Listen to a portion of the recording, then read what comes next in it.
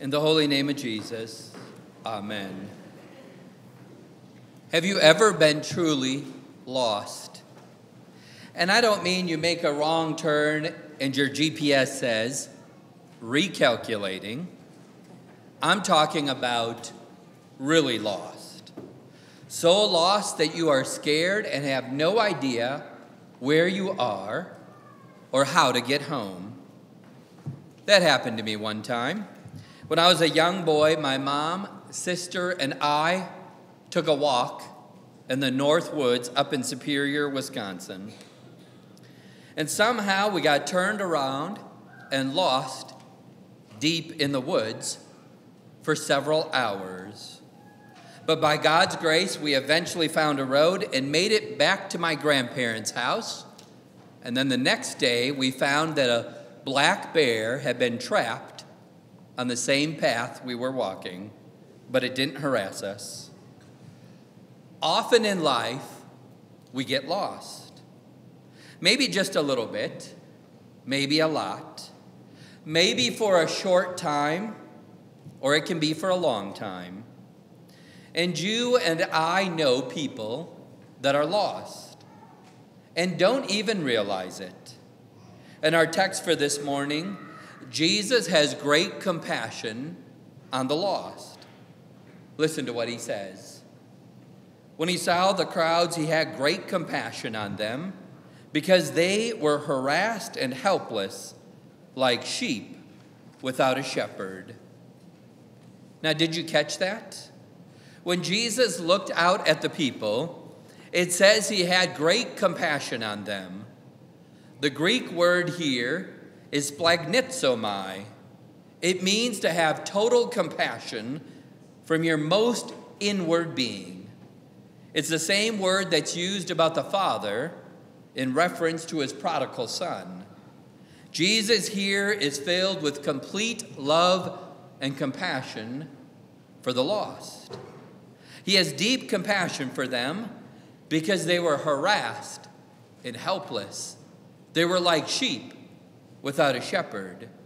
And Jesus knows what it's like to be harassed. He knows the enemy. He understands that there is a predator in town, that evil, roaring lion, the devil. He's everywhere, sneaking around, poking and jabbing at God's chosen people. Today, there are still people walking around who feel confused, harassed, and helpless. They are lost, and many of them don't even know it. They are wandering around in the darkness, looking for a glimpse of light in their lives, but they end up looking for light in all the wrong places. That's why you and I know lots of people that are lost. They are people, for some reason or another, who've drifted from the church. Some have drifted because they were bored. Others because someone didn't agree with their opinion or offended them. And then there are those who have used situations in their life as an excuse to take a week or two off church, and soon and slowly stayed away more and more. So today, you and I can learn from Jesus' command to his disciples. For he says, "The harvest is plentiful, and the laborers are few." So often we think that this only applies to pastors. And it does apply to pastors, yes. But it also applies to all of you. You and I have been called to share the good news of Jesus Christ in a kind and loving way with those who have heard God's word but have become lost. Someone did it for you. And now it's our chance to share the hope we have with a hurting world and pray Christ's love forward. We are called to shine Christ's light out into the darkness so that the Holy Spirit may guide them and restore them in the one true faith. Now let's admit it. This is not always an easy task. But we should be humbled that Jesus uses sinners like you and me in sharing the gospel with others. You see, he loves us enough to let us play in his plan of salvation. Now, depending on the people that are involved, the process might start with forgiveness. Maybe there are some underlying hurts that need to be forgiven. Maybe we have to help them through the huge struggles in this life before we invite them to church, so that they can appreciate the love and compassion that Jesus feels for them. If you're looking around and thinking, I wish someone was here that is not, start with prayer. Ask for the Holy Spirit's guidance in reaching out to the lost loved ones you have.